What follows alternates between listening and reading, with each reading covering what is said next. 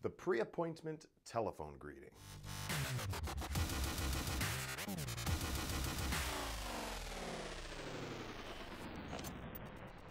Did you know that your customers form their opinions about you within the first 20 seconds of meeting you? Did you know that that includes any telephone contact you make before arrival? So if you call to let a customer know that you're on your way, your first impression clock starts the moment they say hello on the other end of the telephone. Now that you know this, why don't you use it to your advantage?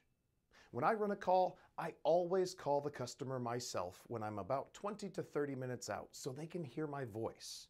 Why? Because I want my first impression to be audible, not visual. Why? What if they don't like my appearance?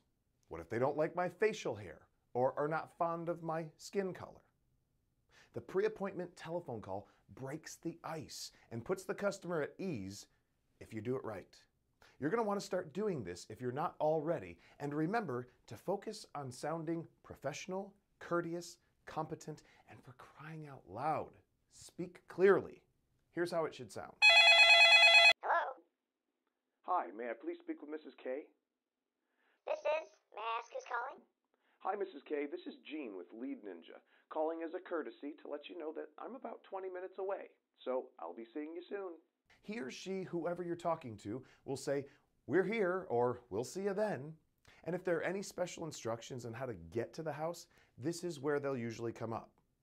After that, say goodbye and hang up the phone, okay? This isn't a time for chit-chat. This doesn't need to be complicated. It needs to be professional, and you need to speak clearly and confidently, even if you're not. Implement the pre-appointment telephone greeting, break the ice, and you'll see the difference in how your customers receive you when you arrive, which is what we're going to talk about next. I'll see you on the next track for the arrival. Oh, and if you'd like to get more sales training like this, or your company needs more leads, head on over to leadninjasystem.com and check out what I've got for you.